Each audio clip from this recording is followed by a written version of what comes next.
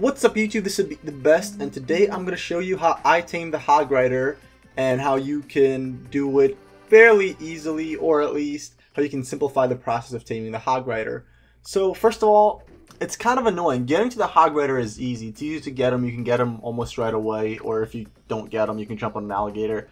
But the alligators are quite annoying, and avoiding them is a pain, to be honest. So what I did is I just played around. I didn't really care about getting the hog rider. All I tried to do was figure out how to avoid the alligators. And what I found out, the toughest part of it for me was when there's two parts of the there's a water on the right, water on the left, and you have to run down the middle, and there's two alligators coming at you from both sides at the same time. So there's two coming from the right, two coming from the left, and they do it simultaneously. And avoiding those was the hardest for me. So what I did is, if you run straight in the middle, you're gonna die.